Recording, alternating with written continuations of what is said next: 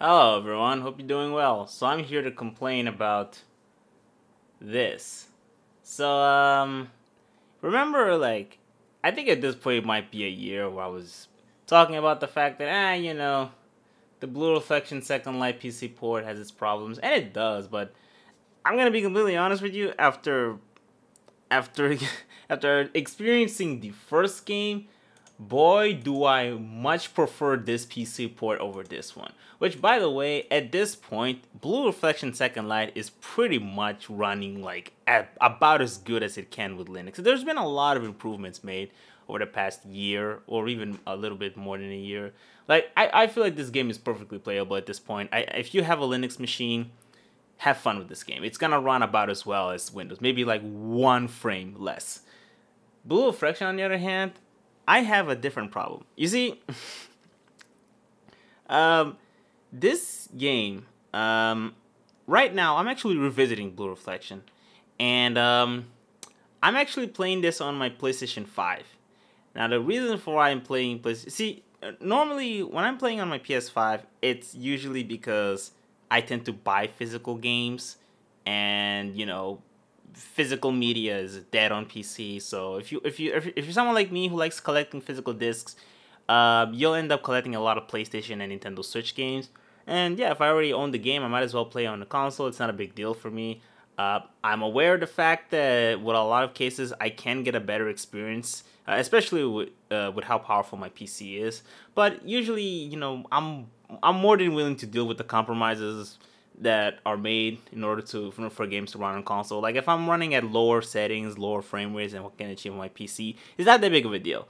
But in the case of Blue Reflection, I would actually say that in general, it's not just the fact because I actually don't have a physical copy of the first Blue Reflection game, which is my first mistake. I should get one, but I bought this game around the time when I wasn't as committed to buying physical copies, so I actually owned the digital version. So why would I choose to play on my PlayStation 5? It's very simple. Because the PS5 actually offers a better experience. Somewhat. Actually, I think there are some aspects where you can kind of argue that PC offers a better experience. But in general, I would say that I have much less headaches playing the PS4 version on my PS5 than I do on PC. And I will explain why. Now, firstly, let's actually open this game. Now, I did not test the audio, so maybe this game might come out a bit loud. I apologize for that in advance. I'll lower the volume just a little bit because honestly, the volume of the game doesn't matter as much. All right, so we have this little launcher, which already not a very good sign. Can't exactly say that I'm the biggest fan of launchers, like these unnecessary launchers, but whatever. I don't really care. It's not that big of a deal. But let's actually go to settings. Now, this right here are pretty pitiful graphic settings. So you have full screen, which I guess if you don't want to play on full screen, sure. You have display resolutions, which can go up to 4K. Now, one thing I will say about this game that actually is better than Blue Reflection Second Light is Blue Reflection Second Light only have these resolutions like 720p, 768p, 900p, 800p. Maybe it might have some aside from these ones on the lower side. I'm not entirely sure.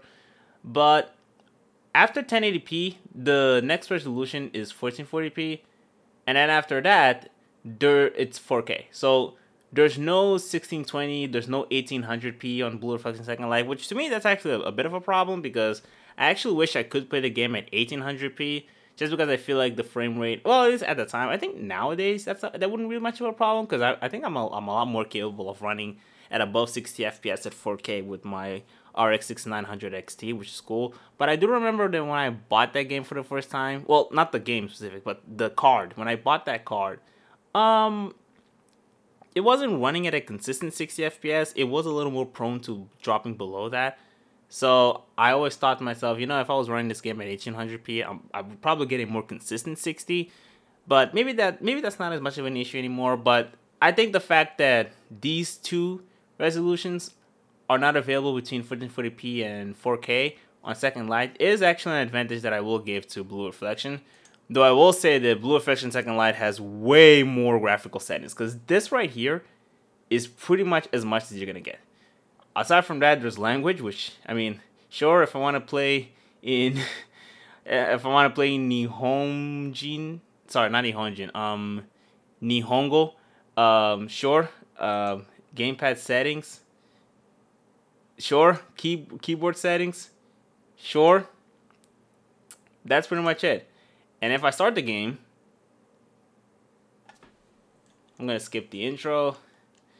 Now, this right here is already a problem that I'll explain a little bit in a few seconds. But yeah, if I go to settings, there's nothing here. So what you saw from that little launcher is all the graphical settings that you're going to get in this game. Which to me, that is pretty pitiful. Like, if you're a PC game, like in my opinion, if you're releasing a PC port, you better, you have to release more than that. Like, I don't like when video games don't offer that many options to configure your graphic settings, because to me, like, at least, like, that's one of the main appeals of PC. It's the fact that you can fine-tune the graphical configuration in order to adhere to whatever hardware you have. And, you know, I also just like testing out technology and stuff like that. Though, what we saw earlier is pretty fucking pitiful. Like, to me, that's not acceptable. But that's not even the worst part. Well, actually, in some ways I could. But, I want you guys to notice something. Have you guys noticed that this looks a little bit blurry? Yeah, it does look a little bit blurry. Let's actually open this. So, here we have the game. Now, I want to point out a couple of things. For one, anti-aliasing wise, this is definitely better than the PS4 running on the PS5 version. Because, you know, if you run this game, if you run Blue Reflection on a PS5, it has like PlayStation Pro enhancement, which does, you know, increase the resolution and the frame rate, you know, pretty notably. But this game definitely has better, like on PC, it definitely has better anti-aliasing. And I believe the resolution should also be higher here, because at least the character models, they're being rendered at 4K. And on PS5, it's definitely not 4K. It's like an upscaled 4K. Like it's actually rendered at a low resolution but upscaled to 4K. Because that was one of the things that, you know, a lot of PlayStation Pro enhanced games did.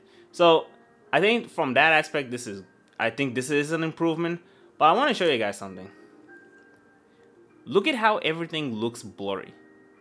Like, this image of Hinako looks pretty blurry. Like, the UI elements look pretty blurry. Just, it's like this is being rendered at a lower resolution. And I believe I read somewhere that this game, like, has like a base resolution of like 720p. I don't think this is 720p. It might be 1080p. Like, it has like a base resolution of like 1080p. And then when you choose the resolution on the little launcher there, I think it really just, I think it pretty much just, it increases the resolutions of the rendered assets, but everything else is like rendered at lower resolution. So it's like when you're playing it's like when you're playing a game on an emulator. Like, that's literally how it feels when I'm playing this game. And I don't have that problem on the PS5. Like, when I play this game on PS5, the UI elements, everything, it looks crispier, it looks at a higher resolution. Funny enough, another thing that also would make me want to play this on my PS5 is the fact that back then, this isn't the problem now, but back then, I didn't have HDR here because I'm running this on Linux. Now I do have partial support for HDR, so I guess on that aspect, this is no longer a problem. And to be honest, I think this is only an issue for like 1% of people, because I'm sure most of you are playing this on Windows, and Windows has had HDR for a while. But regardless, this is not a very good PC port, like, I'm going to be honest. I've also noticed inaccurate shadows in some cases. It's going to be a little bit hard to replicate here, especially because I feel like a lot of the times it would happen during cutscenes where I feel like the shadows weren't rendered like super well on some characters.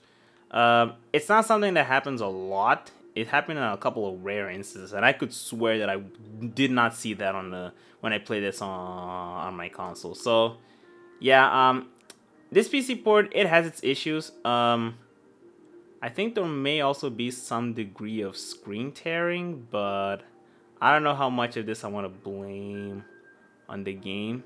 And nah, it's not screen tearing. I think it's just nah, it's just some motion. I wouldn't say motion artifacts. It's really just some motion effects, because you know there's a couple of like black dots there on these little things. So if you run a bit faster, it might give off the impression that there's screen tearing, but in all actuality there isn't. But yeah, the thing is, if this was my only option to play this game, I probably would still play it, because, you know, why not? I was just a little bit disappointed by, you know, just the overall quality of this PC port. It's definitely not the best. Like, at least it's playable. Like, it doesn't have any, like, as far as I'm aware, this doesn't have any, like, performance issues. It's running at 4K, 60 FPS, and it's only utilizing like up to 75% of my GPU. It's not bad, honestly. And I've seen this running during the in other locations, and the GPU utilization is more or less the same. Like, this is not a very demanding game, I'll say that. But you know, even then, I would still argue that for a game that, you know, isn't exactly like that technologically advanced, maybe it shouldn't be utilizing this much GPU power, but I'm not gonna complain too much, honestly. And yeah, that's pretty much it. Wish this was better. Again, if this was my only option, I probably would still play it, but you know, I wish this was definitely better. And that's pretty much it. Goodbye.